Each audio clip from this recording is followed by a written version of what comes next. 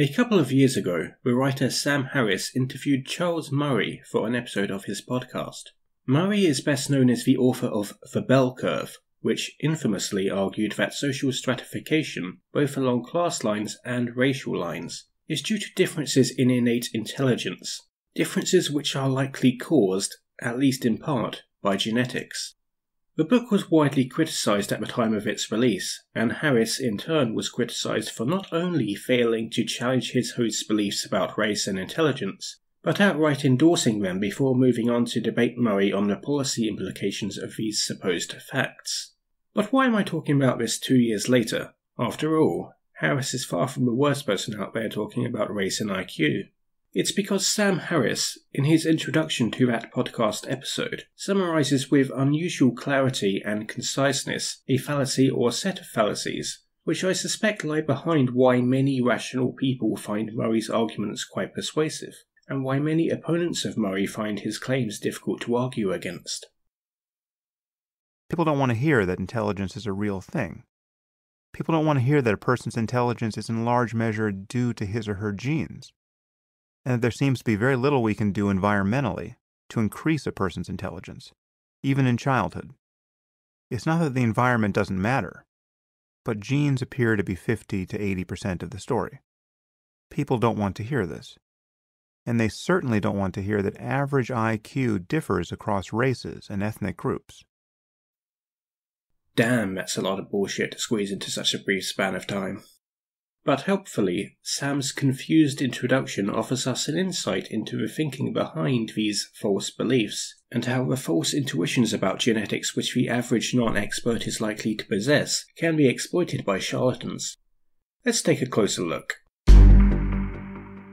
When somebody claims that IQ or height or any other trait is 80% or 50% or any other percentage genetic, what they mean, insofar as they are making a scientifically meaningful claim at all, is that that particular trait, when measured in a particular population, has a heritability index of 0.8 or 0.5 or whatever. A heritability of 0.8 does not mean that 80% of your IQ is determined by your genes and 20% by your environment. That makes no sense. Instead, heritability tells us what proportion of the variance in a phenotype, like IQ, within a population is explained by variance in genotype.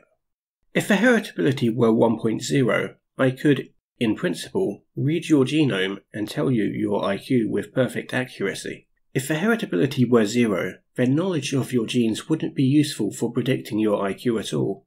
Intermediate values represent the precision with which you can predict IQ based on genotype.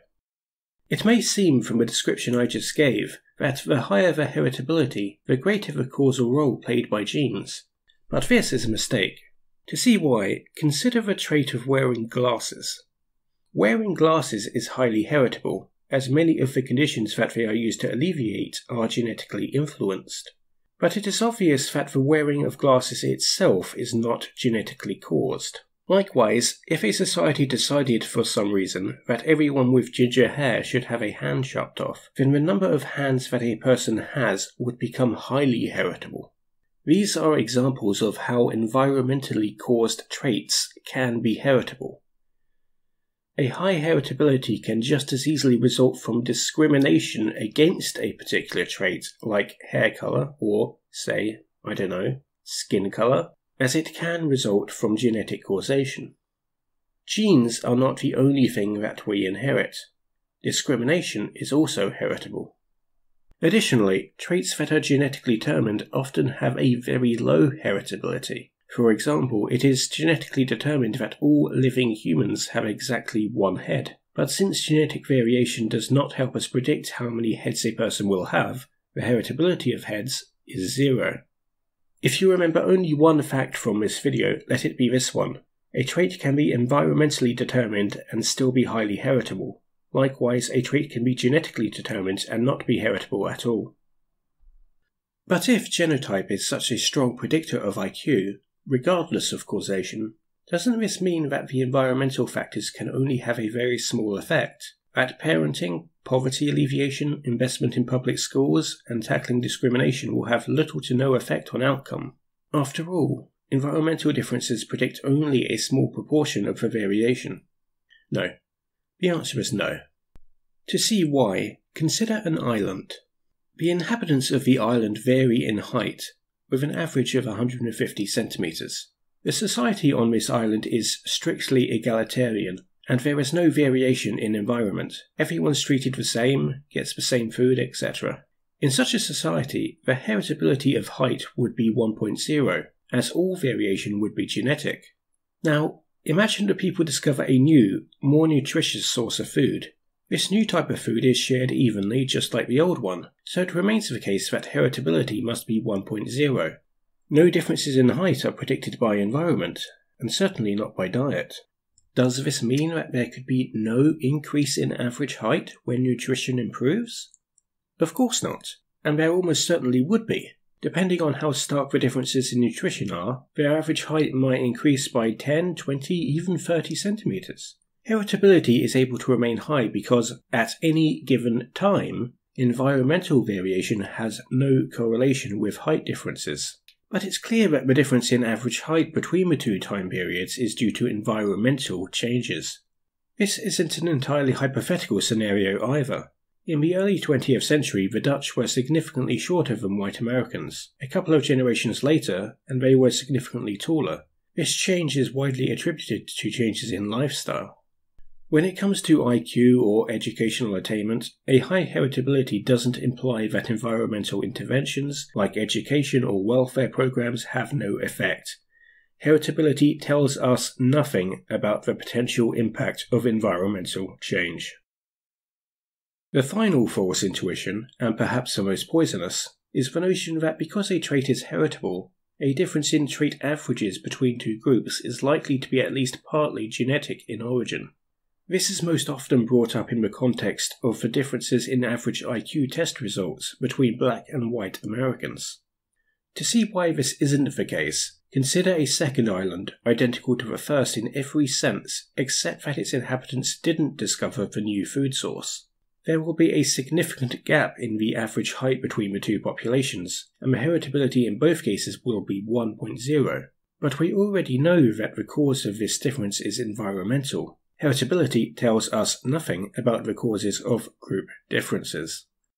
Murray, who's better informed than Harris, knows this, and in the bell curve even briefly acknowledges it as technically true before quickly moving on. Murray, and others who agree with him, attempt to get around this problem by listing off miscellaneous results that they imagine rule out an entirely environmental explanation. For example, adoption studies that supposedly show that an IQ gap persists, albeit in reduced magnitude, even among black children and white children who are both adopted by white families. Now, the results of studies like these are kind of all over the place. Some find big effects, others find very little effects. Many also have quite questionable methodologies. But I'm not going to address any of that here, because Murray's whole argument here is a distraction. Even in principle, studies like these cannot do what Murray seems to think that they can do.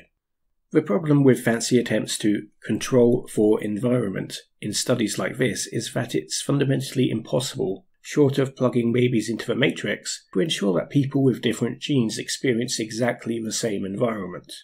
You can take a black kid and put them with middle-class white parents, but this won't change how they're treated by wider society. They won't have the same experiences with teachers, with peers, or with cops that their adopted white siblings do. So long as we live in a society in which people are treated differently on the basis of the colour of their skin, not even the clearest results from the best designed adoption studies in the world are worth diddly squat for determining whether a racial difference is due to genes or due to the environment acting on those genes. The same goes for when Murray points out that white Americans outperform black Americans on IQ tests even when you control for factors like parental income. It's an exercise in special pleading, nothing more. Heritability can tell us nothing about the cause of group differences. One day we will start to learn how, on the molecular level, any particular gene affects the brain, and how these differences in the brain influence the traits that we value. But we are not there yet. And pretending that we are, in order to explain away societal injustice, is pretty deplorable. It is, however, sadly not uncommon, and it seems to be getting worse. It seems barely a week can go by without some semi-serious academic explaining why women can't do physics because evolution, or why nationalism is a good Darwinian strategy, or why transgender people don't really exist. Biological determinism and crude scientism seem to have come back into fashion in a big way. That's why I decided to make this channel, to fight back against pseudoscience peddling charlatans who increasingly seek to misappropriate the language and authority of science to advance a reactionary agenda. To that end, I'm starting a Patreon account. If you'd like to and are able, please consider supporting the channel. This one was fairly simple because Sam Harris made a fairly textbook mistake, but it can take weeks to do the research needed for a single video, so any little help can go a long way. If you want to help support the channel but aren't able to do so financially, liking the video, making a comment and subscribing is really helpful. Silly as it seems, this type of engagement is what YouTube's algorithm uses to decide how hard to push a particular video or channel. Either way, thanks for watching.